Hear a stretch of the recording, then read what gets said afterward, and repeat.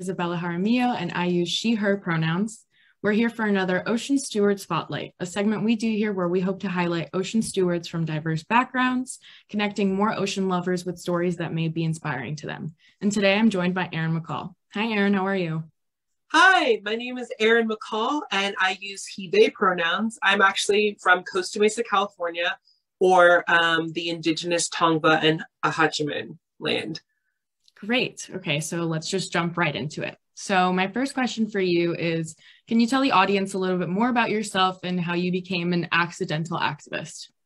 Yeah, so honestly, I grew up with a real connection to civic duty. My mom always had us, we would go in the voting booth and stand on her toes and mark on the, ballot. But then also I had a real passion for the ocean because I grew up in Pasadena, California. And, we had like to drive like an hour or so to get to the beach. And so I would get Surfer magazine every month from the grocery store and then tear out articles and pictures of folks surfing and like hang them on my wall because I just loved the ocean and surf culture so much. And that's how I kind of got my start and interest in like ocean conservation because I read an article about, the dying coral reef, which inspired me to try to get my school to have a recycling program because I just was scared about the plastic getting in the ocean, right? But I had a science focus and science background. I was going to become a psychology professor. That was the goal. And so I really felt like politics were for other people.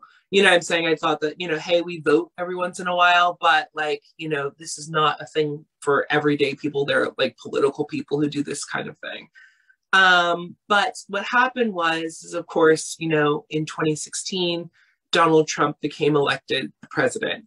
And, I saw in that moment that not only was he a threat to our civil rights and social justice, but also to our oceans, right? Because he was saying that he was going to increase offshore drilling off the coast of California, that he didn't believe climate change was a priority, and that he was going to cut protections that made it so that we had less pollution and less plastic, in our communities.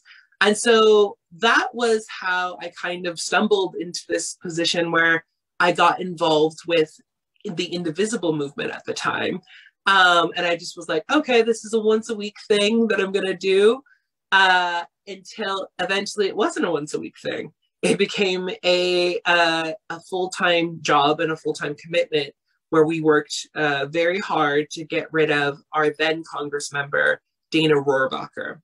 So Dana Rohrabacher was the Congress member of the 40th District. He had been in Congress for nearly 30 years and was one of the most anti-climate, anti-ocean elected officials in Congress. What's super wild, of course, is that he represented the coastal region of California, Huntington Beach, Newport Beach, and Laguna Beach.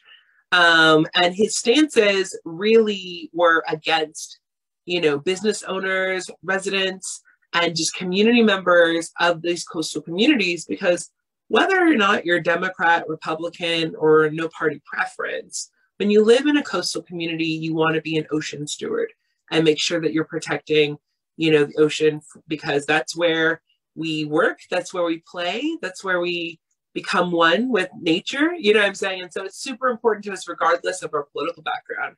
But for Dana Rohrabacher, it was important that he got corporate donations from oil companies. And so he was very pro offshore oil, very anti-science, very, pro plastic pollution. And so I was very lucky at the time to be able to work with partners like Oceana and Surfrider and, the California Environmental Voters. At that time, they were called California League of Conservation Voters. But I was able to work with these organizations and build coalition to really build awareness in the district that their representative was not representing them. But I call myself an accidental activist because it went from 0 to 60, right? I was this kind of young, freshly graduated college student that was like, oh, well, politics is for other people, I vote, I guess, that kind of thing, to leading marches in front of a congressional member's office with a bullhorn calling for the end to offshore drilling, right? And so it was this wild whirlwind of change, but like in a good way.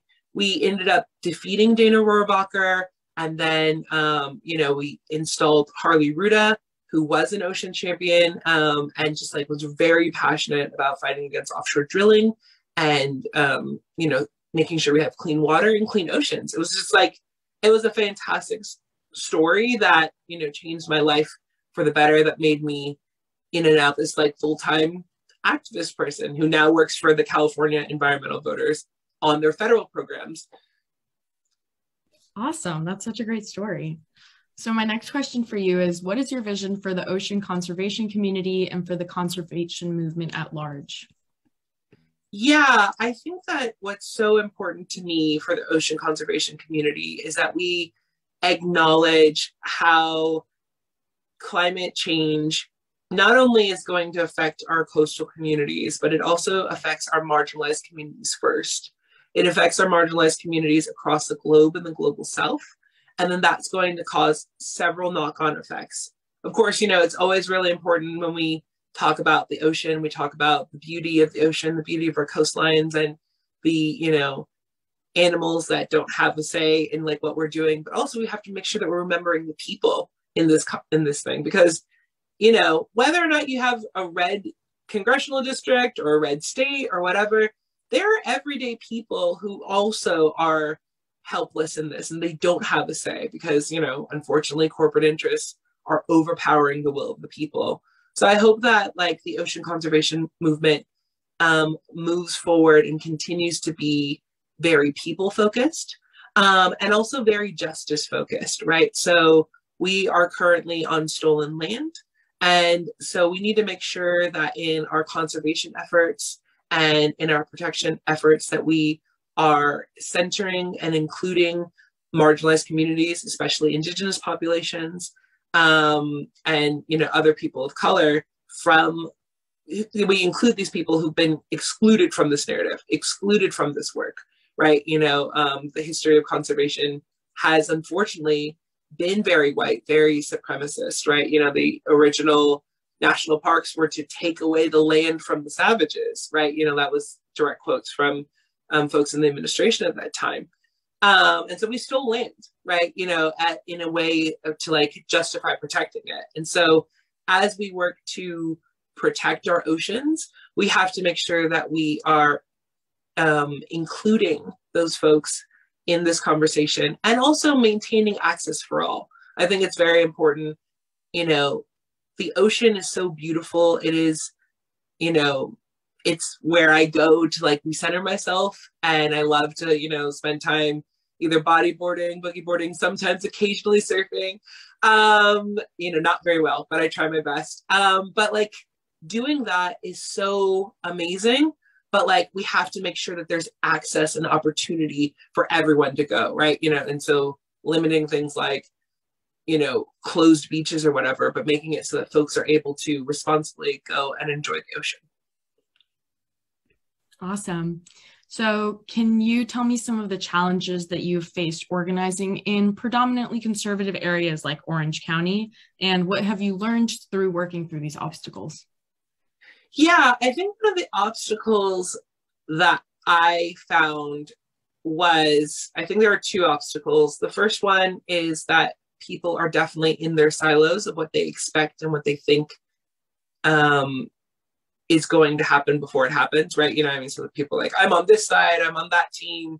And so this team's going to win or that team's going to lose, or, I don't want to hear anything that person has to say. So I think that when, you come at it from a very political red versus blue lens, you hit a lot of walls.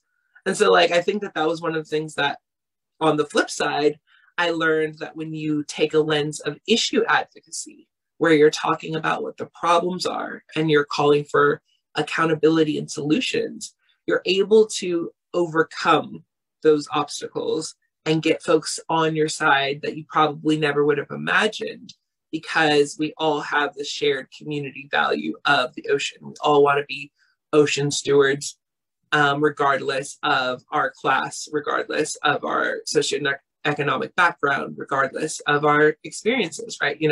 Folks who live, either on the coast or folks who don't live on the coast. Like I lived in Pasadena, right? But like folks who love the ocean. And so we can actually really all band together around that. Another barrier that I've found in conservative Orange County is a lack of vision.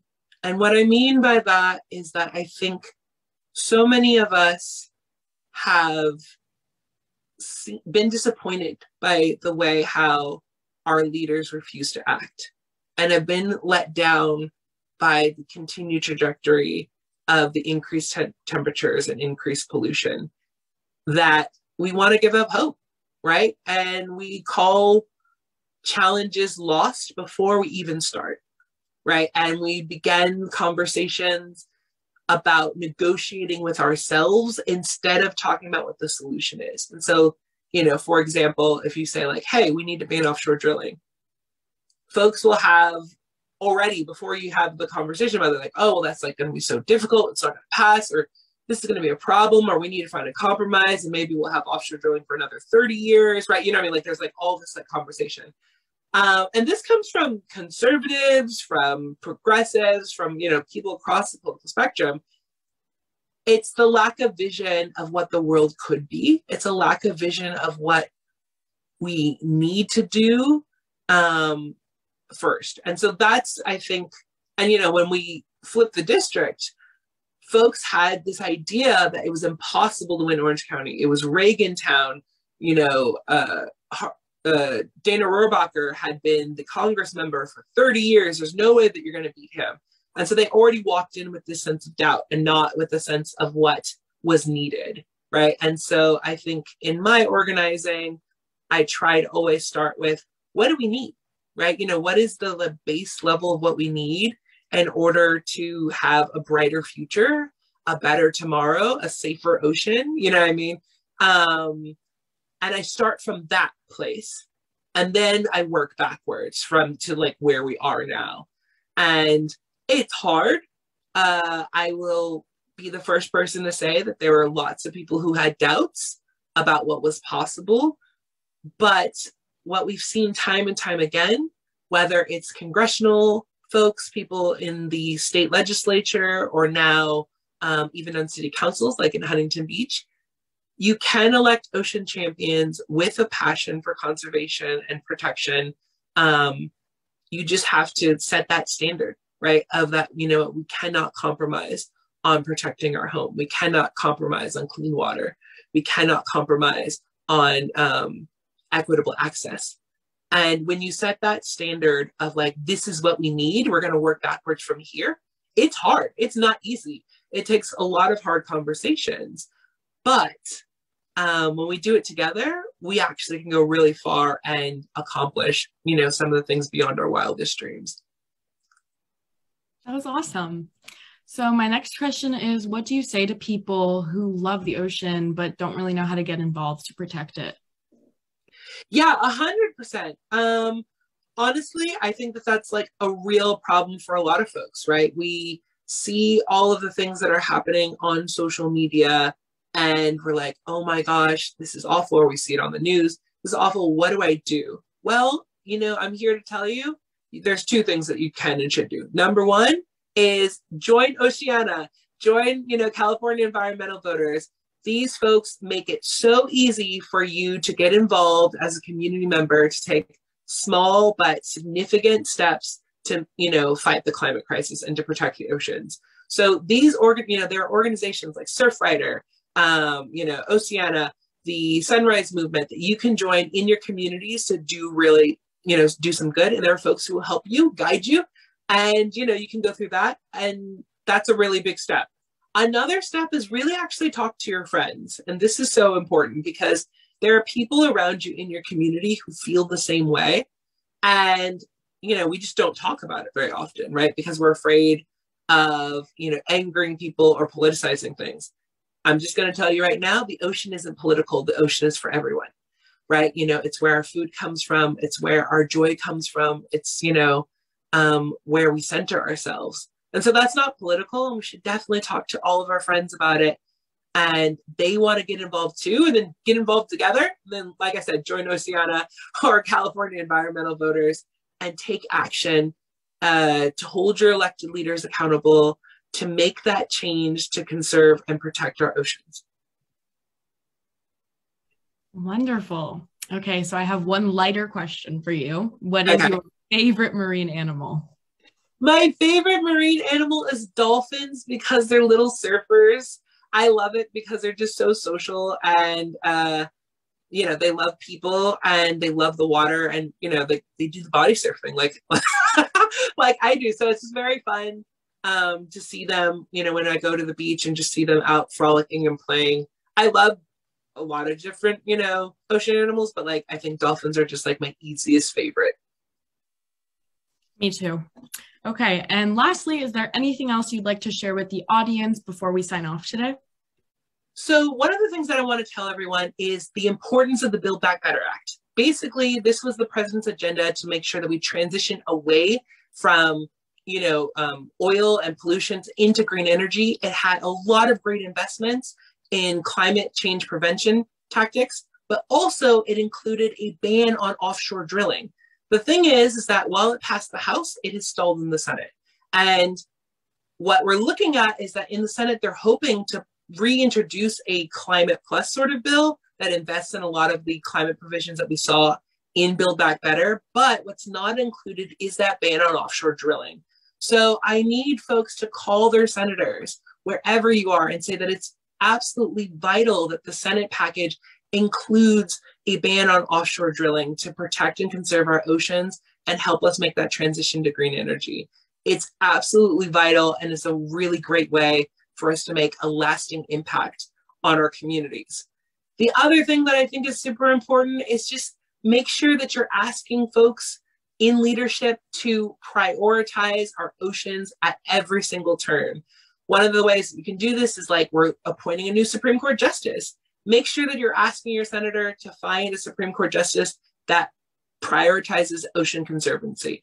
When you're talking to your state officials or even your local community, like mayor and city council members, talk to them about things like the Blue New Deal, which talks about how we can make sure that there's a good transition away from, offshore oil drilling and things like that, and like conserving our ocean and making sure that, it's sustainable and open access for all. It's not just the president and it's not just Congress that makes decisions on conservation and protection. It is your state supervisor, it's your state legislator, it is your county supervisor, it's your mayor, it's your city council members.